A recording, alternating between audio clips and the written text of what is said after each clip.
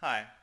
In this lecture, I will attempt to establish something of a coherent and more comprehensive picture of technology, taking technology as our elephant, so to speak. In other words, this kind of principal theme that we're attempting to approach from um, different aspects in order to, and yet with the understanding that each of these aspects, though it is different, they're still aspects of the same thing. And we saw drawing on the parable of the blind man and the elephant from the first lecture. We've established that as a useful way to inquire into a question that we don't already a question for which we're not already presuming to know the answer. That sort of a way of establishing conditions that are conducive or conditions that foster achieving new insight into something, as opposed to just being able to rehash what we already know. At the same time, we are attempting to avoid falling into the fallacy of those blind men with the elephant. We're attempting to do that by always holding in our minds that, again, there is some kind of unifying principle to all these different aspects. And so just again to repeat, this lecture, I'm attempting to do that with the theme of technology. It's something that was introduced with the conclusion of the lecture immediately prior to this. I introduced one facet or one aspect of technology.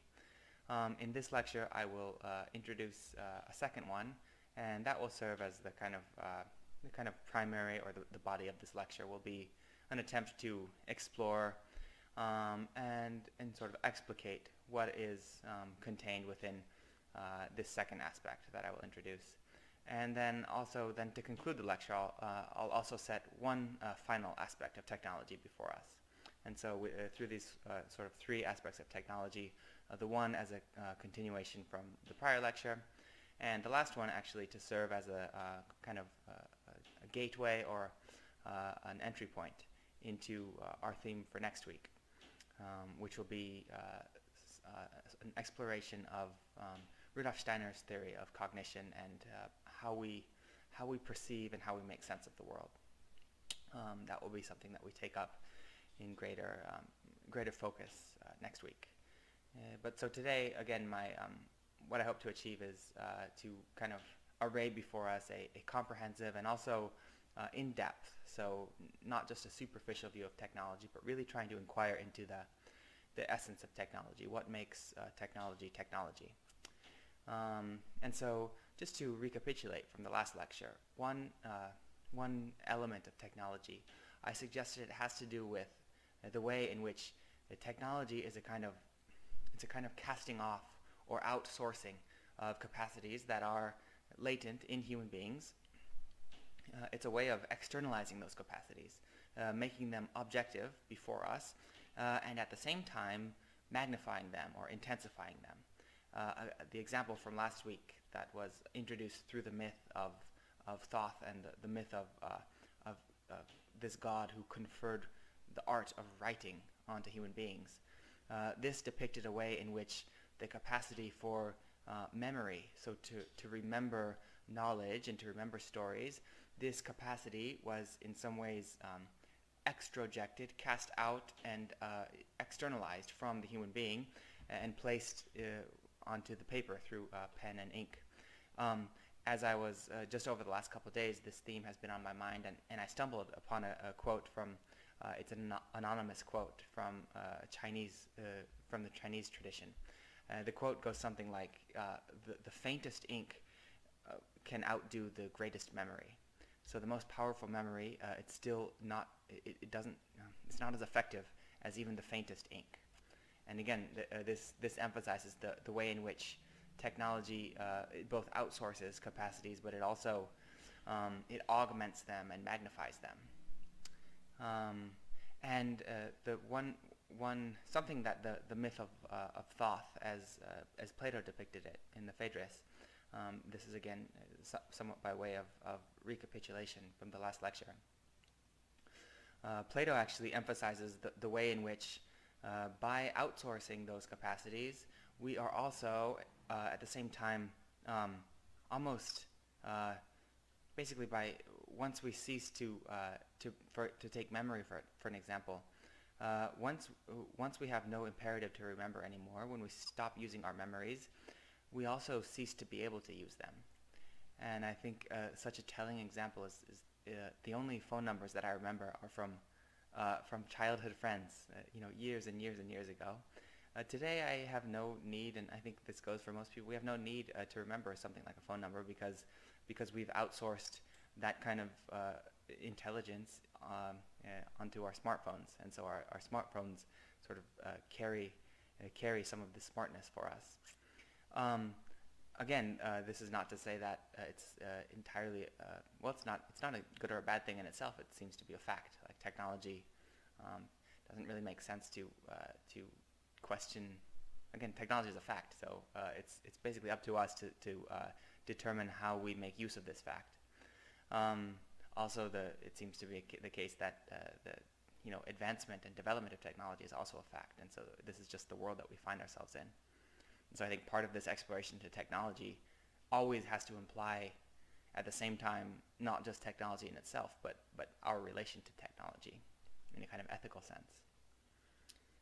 But so again, the risk of outsourcing these capacities is that we become dependent on them. Another example is the way that if we, imagine all of the creatures of nature, they thermoregulate through all the seasons. They are able to maintain a more or less consistent body temperature. But then with the advent of fire, beginning with fire, just elemental fire, and then though continuing to something like wearing clothes, and then also, and now today, central heating. These are all kind of steps along a process of, again, outsourcing this ability of thermoregulation into some kind of technological means, and then, but it's very clear at the same time we are, by outsourcing it, we're in some ways, again, depriving ourselves of the inherent capacity to thermoregulate, and so it's much harder for a modern person to subsist out in the elements than it would have been for an ancient person.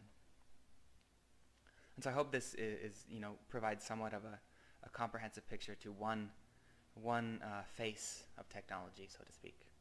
So again, I'm going to try to, over the course of this lecture, try to place before us 3 faces of technology. And so that was the first one. The second one is, it has to do with technology as a means, technology as a process, technology as an efficiency. In other words, technology as a way to a means to accomplish a certain end. This is distinguishing the means from the end itself. To put it in Greek, it's a way of distinguishing techne from telos, which would be the end, and also techne from technics from ethics, techne from ethike. This would be a sort of distinction between technology as in itself neither good nor bad. Rather, it's only a means of achieving an aim. That the aim itself could be good or bad in an ethical sense. Technology itself has nothing to say about that. It only increases the expediency. Or it gives us expediency by which to accomplish one or another aim. And so it's a way of. So another way of thinking of it would be in this second facet of ethics. The first way was kind of magnifying or outsourcing or intensifying capacities that we have, memory, for example. But we could also think of the capacity for locomotion, and it's intensified through having a wagon, and then obviously a truck or an airplane. Now, in the second phase of technology, this would be means of intensifying, not so much capacities, but or magnifying, not so much capacities, but magnifying intentions. So when we have a wish or an intention to accomplish something, so we have a given aim or a given end in mind, then we can use technology as a means to more efficiently, more effectively um, basically to close the distance, to close the gap between ourselves and that outcome. Another way of thinking about this, this second facet of technology, you can think of it as both, it overcomes distance in respect to space. We can think of this as, whatever is my reach, my arm span. If I have a stick, I've extended my arm span by the length of that stick. So whatever is my arm span without the stick, it's greater with the stick. And again, so that's a way of magnifying or augmenting an intention that I have that's expressed through my reach. The same, by an orders of magnitude greater if I have, for example, to move from an empty hand, the reach of an empty hand, to the reach of a hand with a stick in it, to the reach of, like if I have a robot to do my bidding, or a drone that I can program to do my bidding. Again, this is just ways of in which I've again increased and augmented my ability to carry out an intention. So this is overcoming space. In the same way, in a very similar way, and maybe in the same way, technology overcomes time. So spatial distance it overcomes. It also overcomes temporal distance, and this is all kind of implicit in the notion of efficiency. But if you just again, technology, it's ways of increasing our efficiency to accomplish something without saying anything about those things that we're accomplishing. In the first case, anyway. To go back to the example of going somewhere by foot compared to going somewhere with a wagon, compared to just suppose that I wish to travel to San Francisco, or Sao Paulo, or Buenos Aires. In any one of those cases, it'll take me a certain period of time to travel that distance on foot. It will take me less time if I can ride a dog sled or a wagon or something. It will take me still less time if I can, just to get to Buenos Aires, if I could drive a truck, for example. It will take me still even less time, and I maybe could get there by this time tomorrow if I set out right now to Buenos Aires, if I could fly in an airplane. These are all different ways in which the distance in time has been almost telescoped with technology, and so this is a way of, it's both overcoming space and also time. So, space and time, space divides us from other places or goals, destinations. Space divides us from our destination. Time divides us from events in the future. But in both of whatever is the distance without technology, it's much smaller with technology. So again, this is a way in which technology,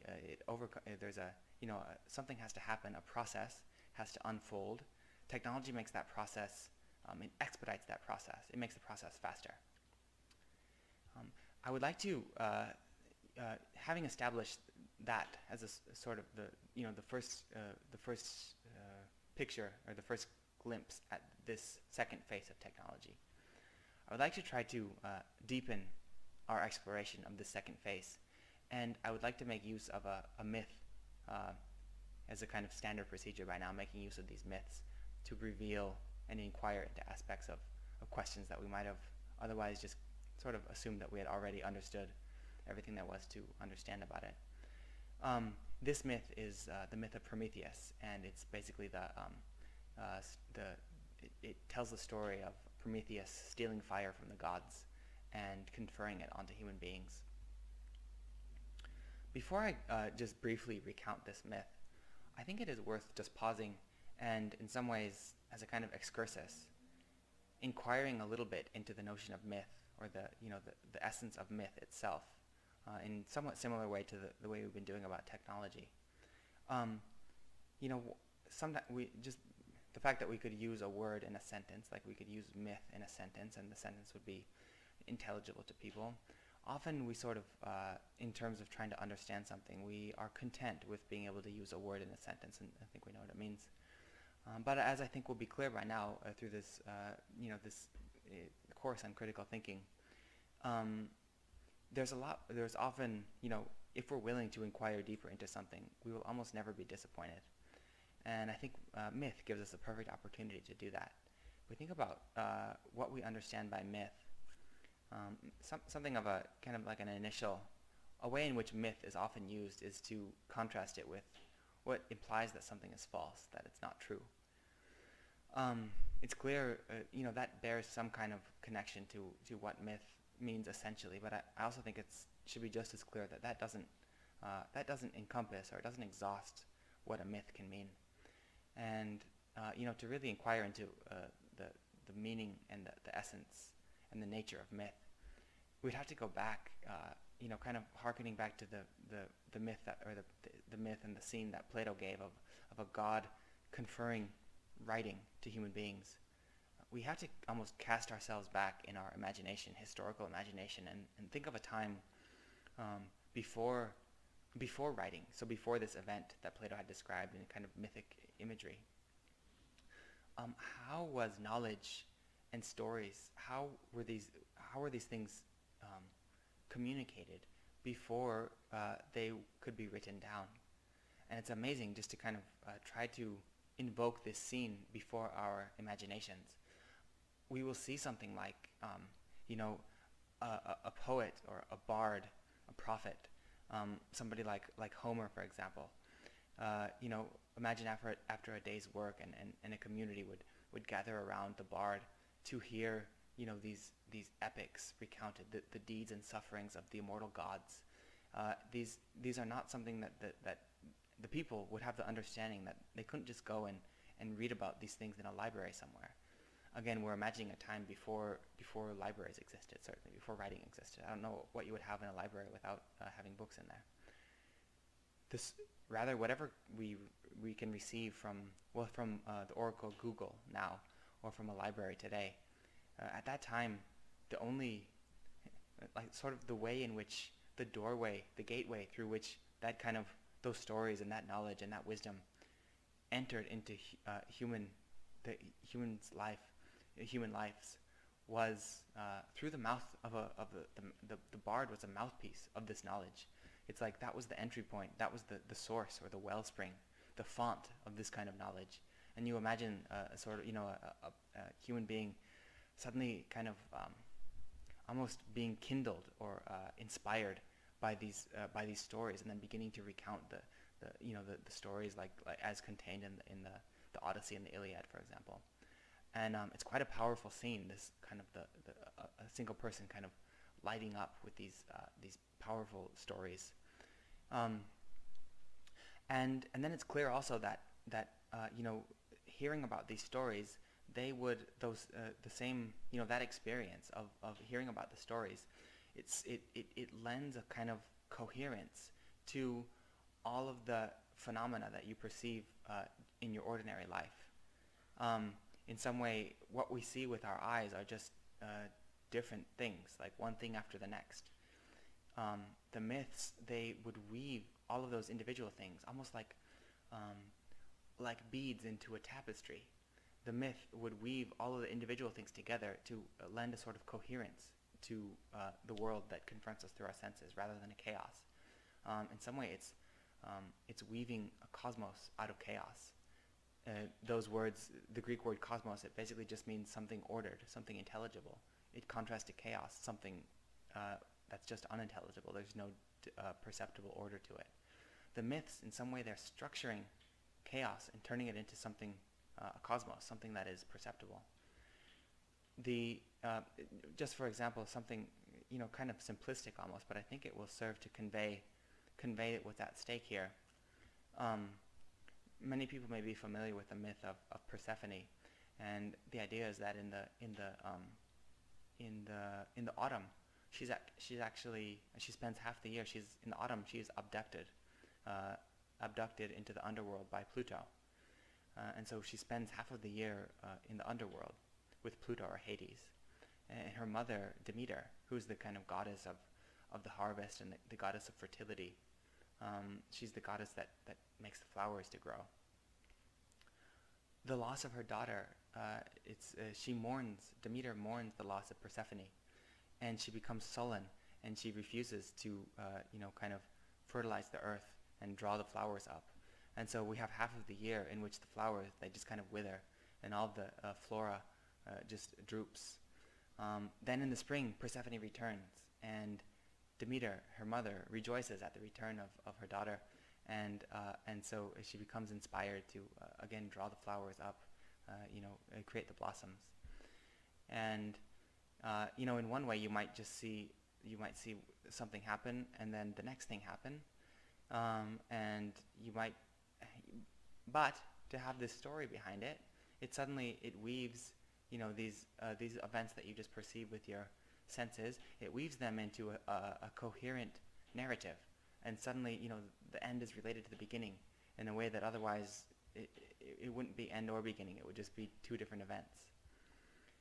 Scientific theories serve very much the same purpose today, and the reason we often, it's unusual for scientific theories to be compared with myths, I think, to say the least. They seem like totally separate things, like science is about knowledge and myth is about fantasy. I think that's something of a simplistic conclusion, though, and I think at least one way in which they're related is that both of them serve this purpose of identifying and establishing order amongst apparently unrelated phenomena. It establishes relationships amongst those phenomena that otherwise, without those either scientific theories on one hand and myth on the other hand, we wouldn't be able to perceive relations between things. They would just seem totally separate. A perfect example, it's kind of an iconic example, is the way that Isaac Newton, the scientist, was able to, through his formulation of the laws of motion and the laws of gravitation, he was able to relate something like the falling of an apple from a tree to the revolution of planets, discerning the same principle operative in both of those things, which to the senses, perceptibly to the senses, couldn't appear more different and further apart. Again, this is a way of establishing coherence and connection and relation between two things that otherwise would seem totally separate. The myths do something very similar. And so I guess this excursus on myth, I thought it was worth just taking this something of a detour, and maybe it's a tangent, but I also think it's important just to establish just kind of the nature of myths, like what is at stake when we're talking about myth.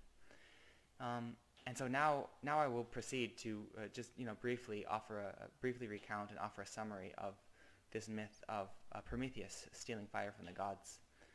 But we can have in the back of our minds, again, this sort of open question of what does this myth allow us, what diverse phenomena does this myth allow us to perceive insights and connections between, insights into and connections between. The myth is basically, and like every story, it's wherever you begin a story and wherever you end the story, it's obvious that there's a beginning before the beginning, or there's something that happens before the beginning. In a similar way, there's something that continues after the end. And so in some ways, I'm just almost, again, imagining the myth as a tapestry that's all woven together and connected. I'm kind of more or less arbitrarily, I'm just drawing off one piece and almost kind of it's cutting off one piece out of the tapestry to just focus on that piece, but with the understanding that it's again something, there's a context to it on both sides. But the myth basically begins with just following what is called the Titanomachy, and it's basically the event in which the generation of gods called the Olympians, the Greek gods, the Olympians have just overcome in a battle. They've just overcome and vanquished the Titans, which was the generation of gods that was immediately prior to and immediately elder to the Olympians. So the Titans are one generation of gods. The Olympians are the next generation. The king of the Titans was Saturn Kronos. The father, the king of the Olympians is Jupiter, Zeus. And so Jupiter, Zeus has just succeeded in leading the Olympians to vanquish the Titans. And so the Olympians are the new, Zeus is the regent of the Olympians, and the Olympians have just ascended to a sort of hegemony over the world. And so it's their task to kind of reestablish a kind of order, because everything has kind of been thrown into an upheaval on the brink of chaos. And so Zeus, as the regent here, is it's kind of his responsibility to reestablish a cosmos out of the chaos. And one way he does that is by delegating different tasks to different personages, different immortal gods. And he and among other tasks, he charges these two brothers who actually happen to be Titans, so they belong to the generation above Zeus. But these two gods were somehow, or these two Titans were sympathetic with the Olympians in this battle against the Titans, and so Zeus looks on them as friends, and so he kind of welcomes them into the new order. He basically gives these two brothers the task of kind of creating and forming the various creatures and animals, including the human being. And so this is Prometheus and Epimetheus. It's probably worth just investigating or just kind of commenting on the names of those two brothers. And as is often the case in a myth, the names themselves the names carry part of the story. And if we think about the name Prometheus in contrast to Epimetheus, there's a root of these two names that they share. It's Metheus. And in Greek, this word has something to do with thought or cleverness or prudence. But they have different inflections on that principle of thought or prudence. And those inflections are indicated by the different prefixes. So pro compared to epi. And just to give a picture, if we imagine thought as a kind of sphere or a box, pro would indicate to or with or together with or even inside of. And so the idea of Prometheus is like this brother is with thought or towards thought or inside of thought. Epi, by contrast, would mean something like around or about or outside of or peripheral to. So Epimetheus is outside of thought. And I think the meaning of these names or the pertinence of these names will become clear by the myth, because the two brothers decide that between them, Prometheus will take the task of kind of forging the human being out of clay. Epimetheus, by contrast, will take the bag of Zeus had kind of given these two brothers a bag or a sack full of various endowments. For instance, like claws and teeth and stings and scales and wings and just all of the diversity of animals, all of their features that help them to make a way for themselves in the world. And Prometheus is going to form the human being. Epimetheus is going to distribute those gifts among the different creatures, and each of them sets about their work. The idea is that Prometheus will go and do these creatures. Epimetheus afterwards will inspect, but in the meantime he's going to concern himself with creating the human being, forming the human being out of clay. They each go about their business. Epimetheus, though, he's kind of a little bit absent-minded, and he realizes he's just giving out gifts, more or less, pretty generously, but he realizes, he comes to the bottom of the sack and he realizes he gave out the last gift and it's empty. He comes back to Prometheus with an empty sack, and in other words, the implication is there's nothing left for the human being. And so here is this, Prometheus has formed this kind of, featherless biped, basically, with nothing to speak for it, and no natural gift. No sting, no claws, no tail, no feathers, no anything.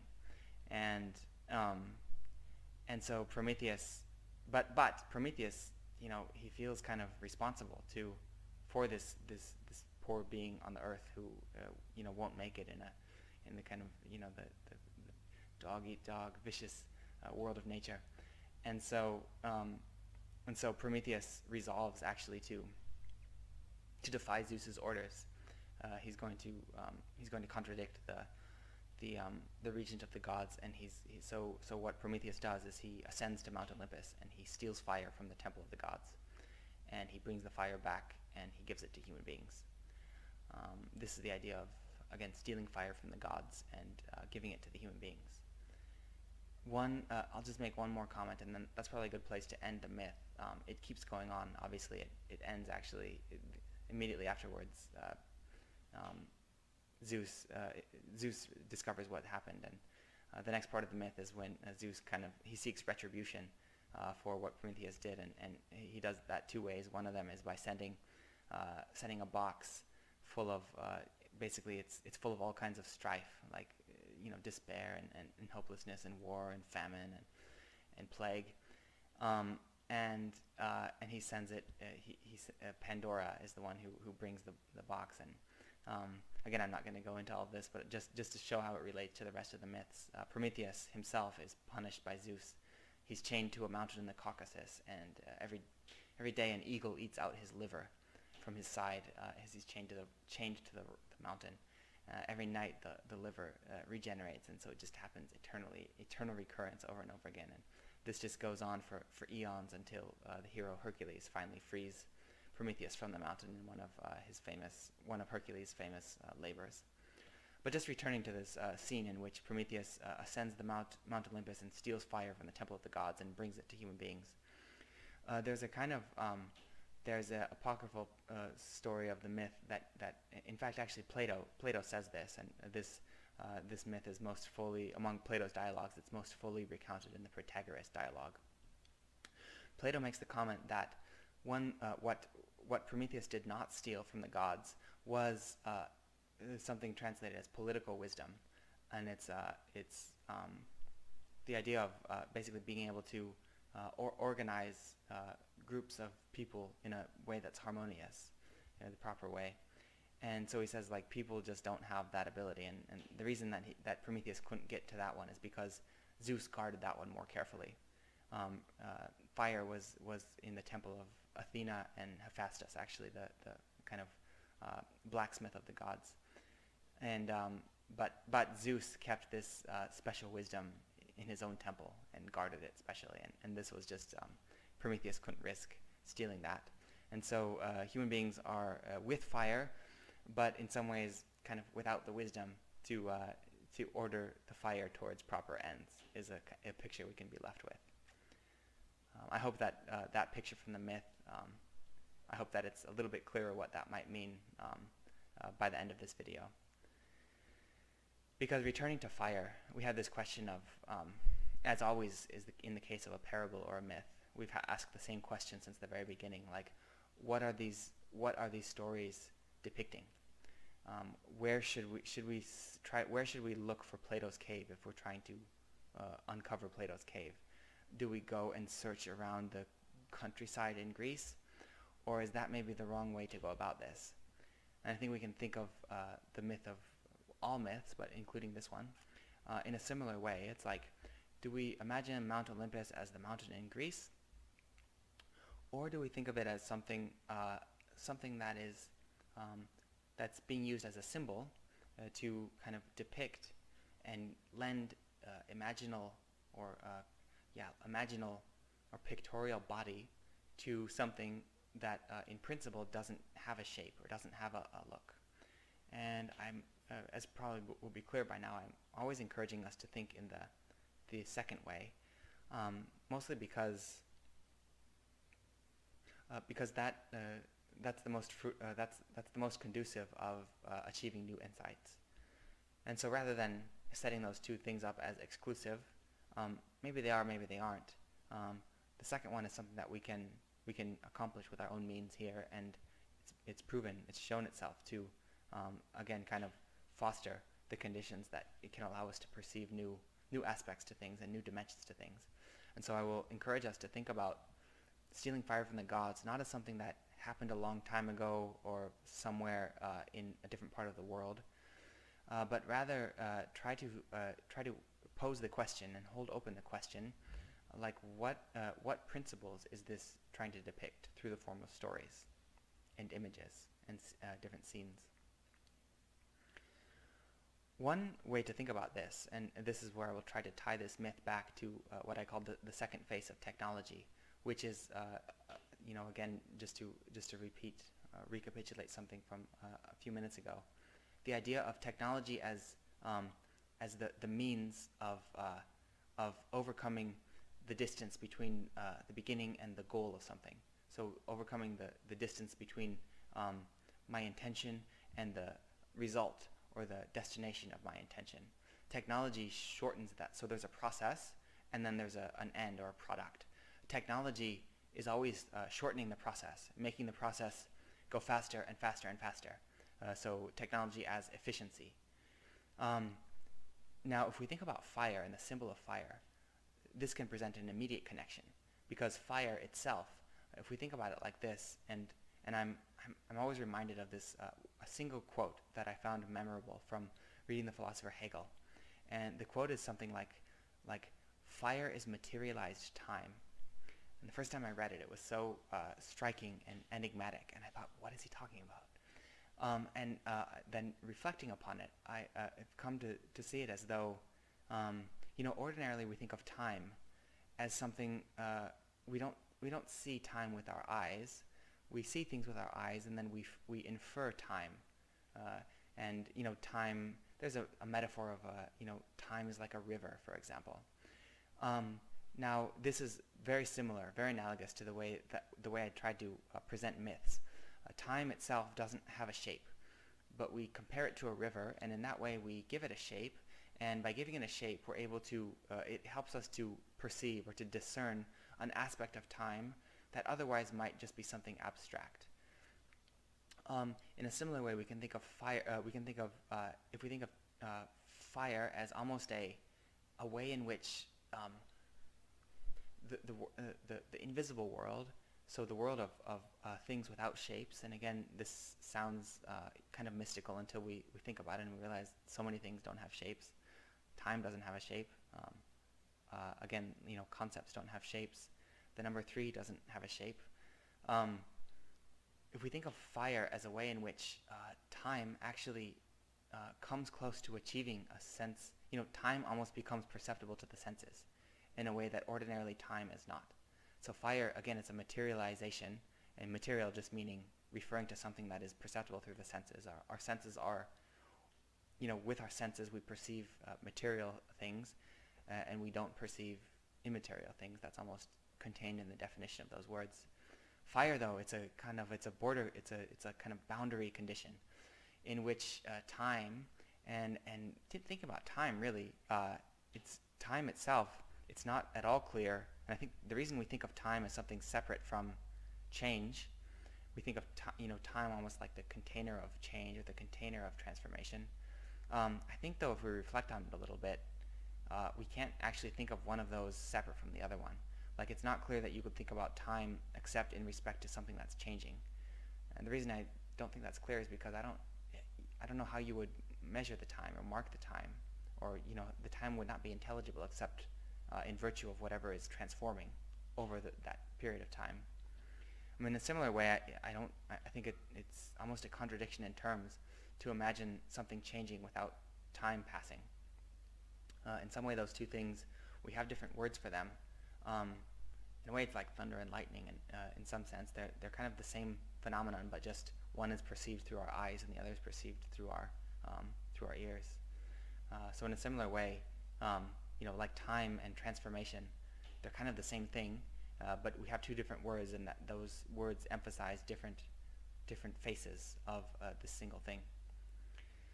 And then if we imagine fire as a kind of intensification or condensation of transformation itself, this is clear. Anytime something is on fire, what's happening is again an intensive transformation. Then I think we can start to see the connection between technology and fire, and time, transformation. The way in which, again, technology, it's a kind of intensification, or it expedites any kind of process, any kind of, again, change, or change from one thing to another, movement from one thing to another. And then we have to ask if we just kind of establish that or posit that as a hypothesis or a theory, and we just see what that reveals, we will then have to ask the question, what does it mean that fire once belonged to the gods, but then it was stolen and given to human beings? And there are 1,000 ways to inquire into that, into that question. One of the ways, though, is to think about it in terms of, again, like when we think of gods, we're in some ways talking about those principles that served to structure and organize the processes of transformation in nature. So the way a fruit ripens on a tree, this is clearly it's a fire process, really. It's nothing other than that. The fruit is slowly being cooked in the sun. And in some ways, it's not too much of a stretch. Once we recognize, if we can see the fire in the fruit, the fire in the process of ripening fruit, it's not too much of a stretch to see fire everywhere. Everything is in some ways just a process of transformation that's been arrested or kind of slowed down to the point of appearing to be stable. But you wait long enough and everything will change. And so it's clear that everything is a kind of, again, like a frozen fire that's been frozen, or almost like bound up or enchanted, like drawn together. And there's again with these ideas, one, by contrast, when we think of like physical objects, in principle they are they're separate. They're not coextensive. There's a reversal that happens if we start thinking about meanings and ideas, because everything in principle is coextensive with everything else. Like there's no obvious, if you really understood one single thing, and this goes back to Plato, you would in principle kind of understand everything. If we think about the process of fire as kind of, again, like a transformation or what we call objects, they're in some ways like a like fire that's been bound up, or almost again like frozen fire. It's fire that's been enchanted into a fixed form, but it's like the energy of transformation that's been frozen. We can also almost see the inverse of that process in what we think of as photosynthesis. The plants are accomplishing, all through the summer months. They are kind of again taking this fire from the sun, the energy of transformation from the sun, and they are binding it or enchanting it into like freezing it, condensing it. And I'm thinking of contemporary notions of physics. They don't contradict this at all. They're just they're different ways of thinking about it. Einstein's famous equivalence or proportionality between energy and matter. So the famous equation, energy is mass times the universal constant squared.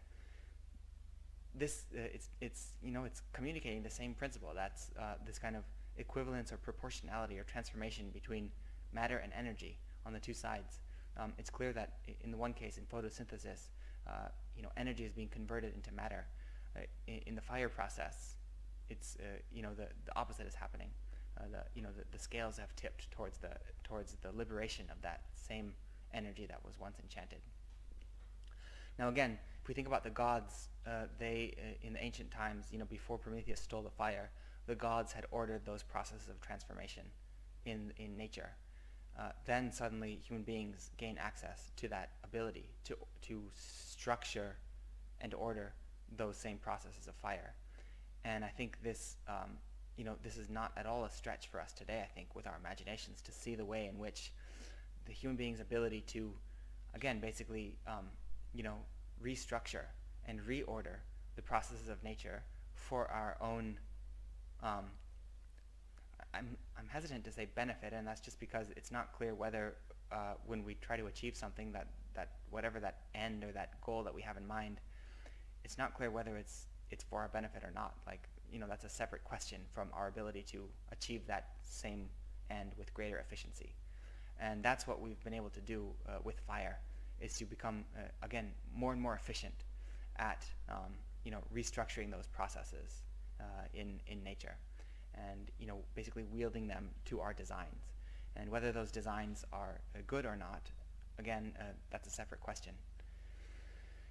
And it's just again, I don't think it's too much of a stretch for us today to see these things, the way in which they're related. Like we have a feeling today that people might have kind of overstepped some sort of natural equilibrium, and kind of allowed the fire process to get out of hand, and we have concern about fires in forest fires, and also a sense that in some way the fire process of the whole Earth has been a little bit skewed, and people are concerned about the way in which the climate is changing and the temperature is changing.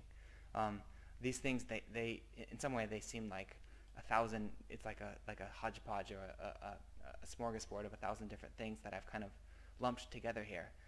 But I think they share this principle, and it's a meaning or a principle that's latent in the notion and the idea of technology itself. Again, technology as a way to reorganize or restructure processes in nature and bend them to our designs, make them more efficient, so make these processes happen faster with greater efficiency. And again, I think fire is a symbol of that. If we want to say, it's one thing to be able to use the word fire in a sentence. It's another thing to say, like, what does fire mean?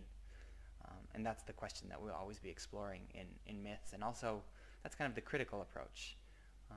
The naive approach would be to already assume that we know something, and the critical approach is to kind of assume that we don't, and pose a question like, what does this mean?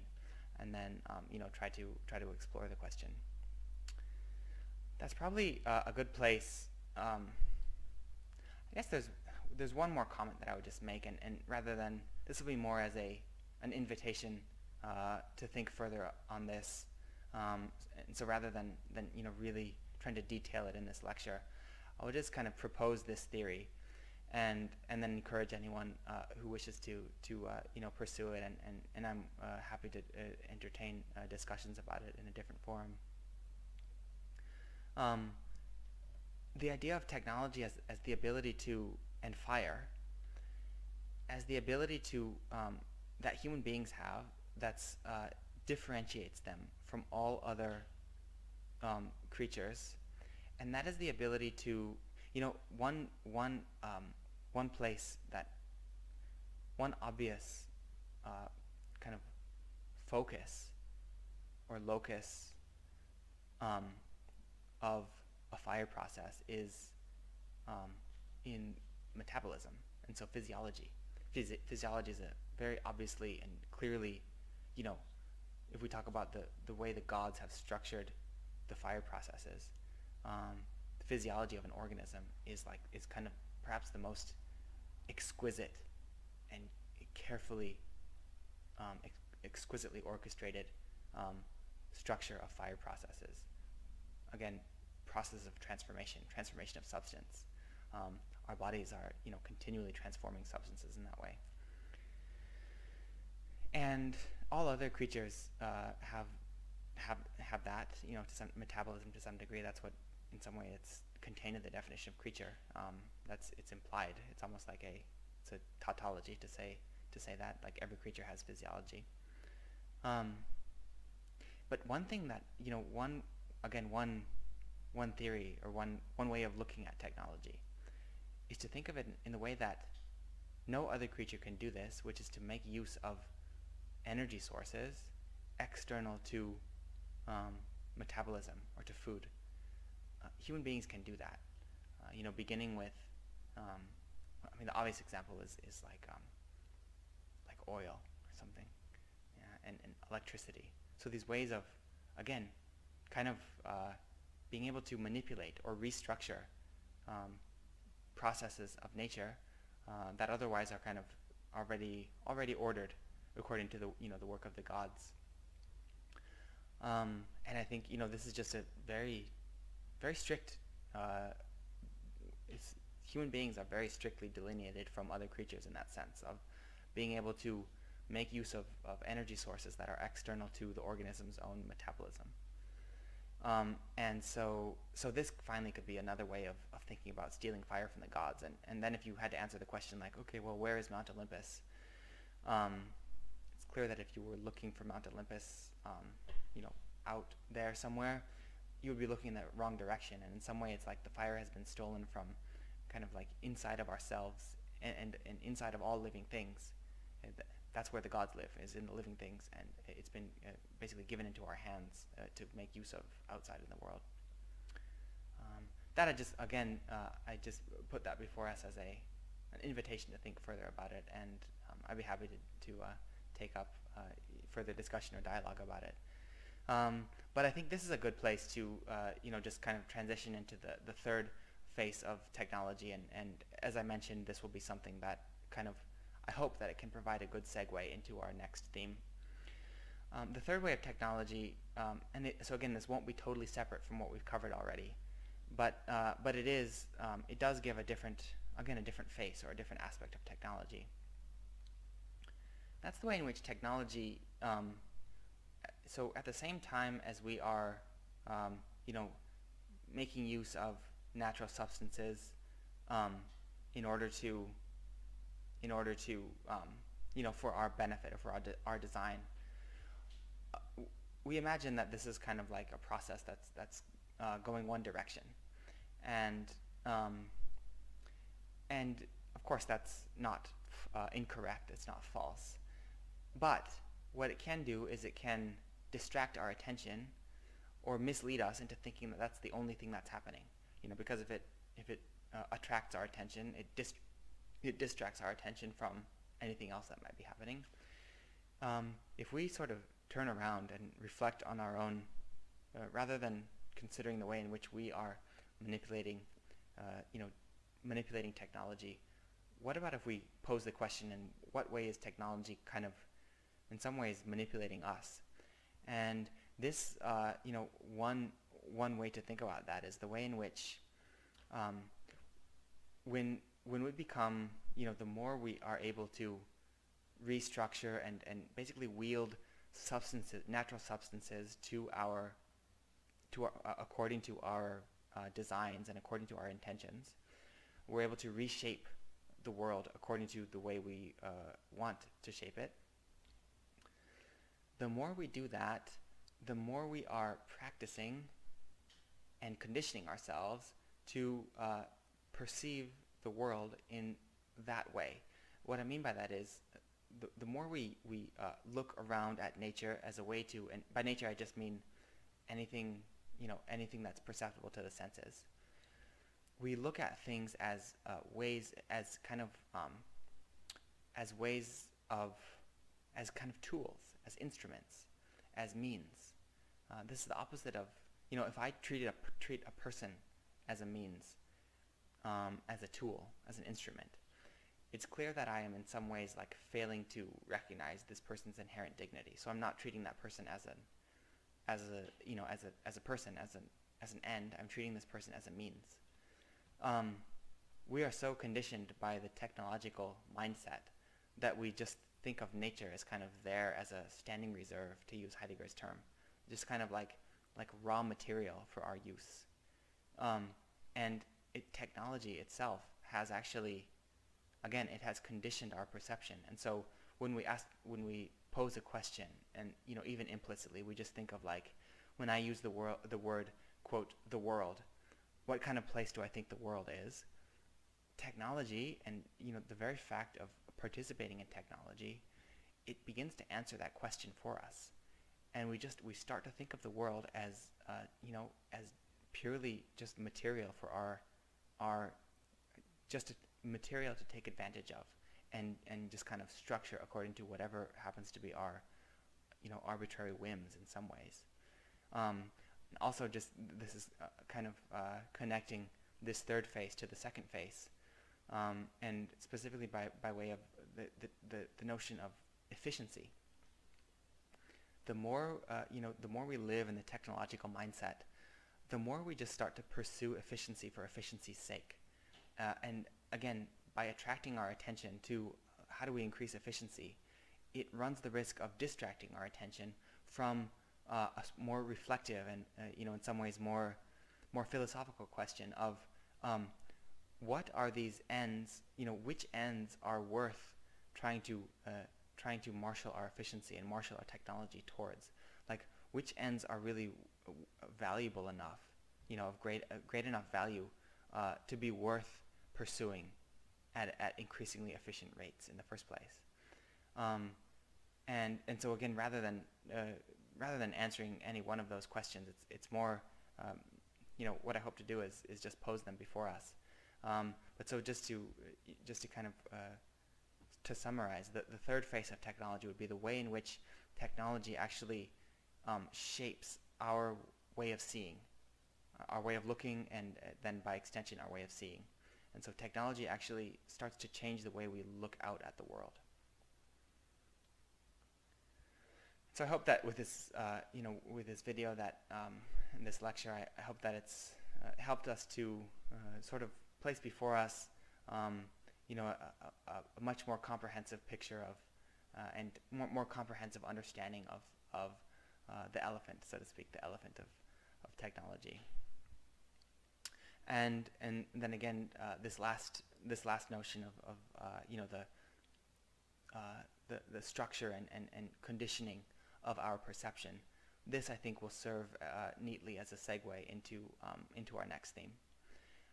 But so I think this is probably a good place to draw this lecture to a close, and I will look forward to, I wish everyone the very best, and I look forward to continuing this conversation in the future. So farewell until next time.